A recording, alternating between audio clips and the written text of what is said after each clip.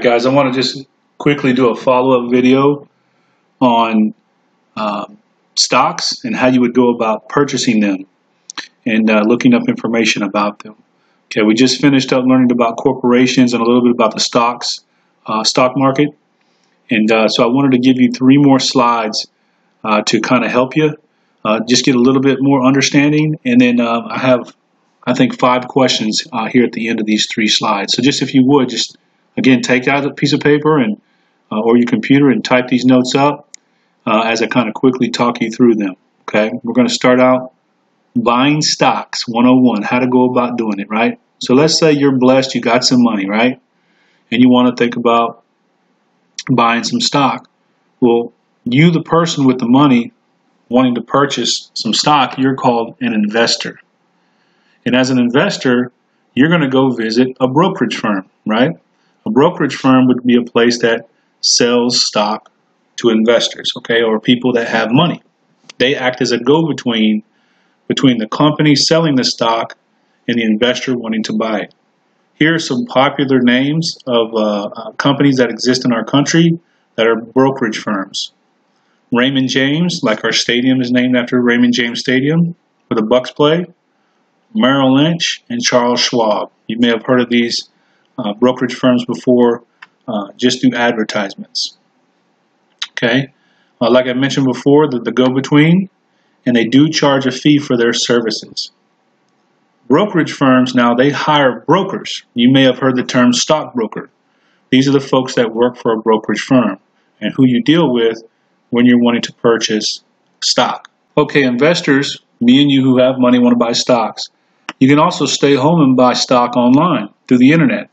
Here are some popular online brokerage firms you may have heard of through advertisements. TD Ameritrade, E-Trade, or Fidelity. These are just to list a few.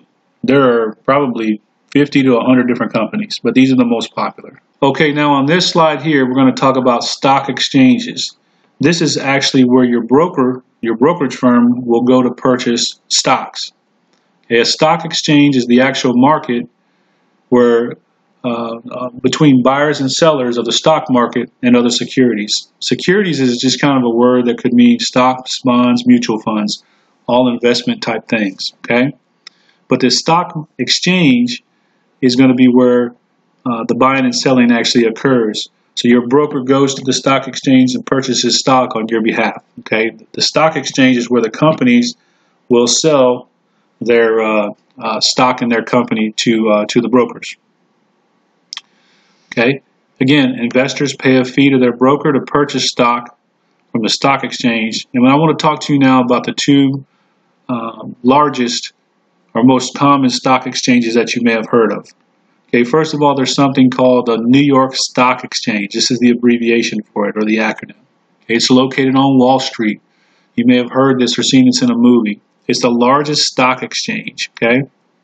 In order for a company to be listed on this New York Stock Exchange, a company offering stock must prove to the exchange that it's in good financial condition, and most companies that are on the stock exchange are some of the largest and most profitable corporations in the country. Okay?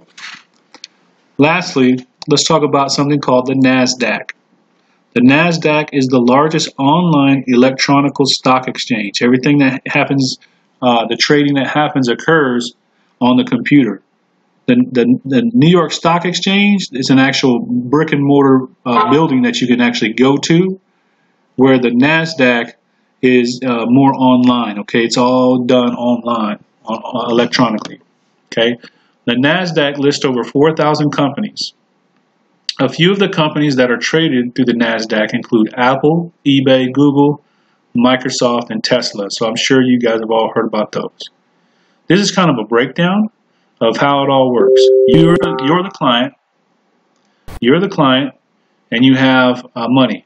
You go visit a broker who works for a brokerage firm, and they have people that buy and sell stock at either the NASDAQ or the New York Stock Exchange. Okay, so that's kind of the process of how buying stocks works. Okay, last slide here. I want to talk to you about the word indexes, okay? Indexes. There's two main indexes or lists that Americans pay attention to. This is going to tell us about the health and strength of our economy by looking at these companies and how they're performing that are listed on these two indexes here, okay? So the first one is going to be called the Standard & Poor's, or abbreviated as the S&P 500.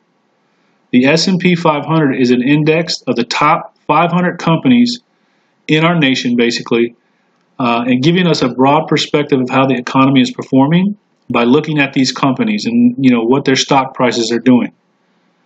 It mainly lists stocks of companies listed on the New York Stock Exchange, but does include some companies that are listed on the NASDAQ as well. Some of the top 5 companies that I just Googled it here today are Microsoft, Apple, Amazon, Facebook, and Johnson & Johnson. So again, you look at their stock prices and it'll tell you, is it going up, down, and that's going to be an indicator about the health and strength of our economy. One of the indicators.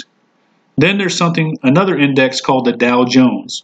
The Dow Jones is an index of 30 of the top largest, strongest, and most influential companies in various industries such as food, energy, and technology within our country. Okay. It also serves as an indicator of how well our economy is performing. And I just Googled their list of companies, and you'll notice many of these companies on here you're familiar with as well. 3M, American Express, Apple, Boeing, Caterpillar, Coca-Cola, Disney, and the list goes on and on. Home Depot, McDonald's, Microsoft, Walmart, okay? So anyway, Americans follow these companies, see how they're performing, but also to look at where they need to invest their money so they can, make money for themselves or for retirement and those kind of things, okay? All right, last slide. This is a checkpoint.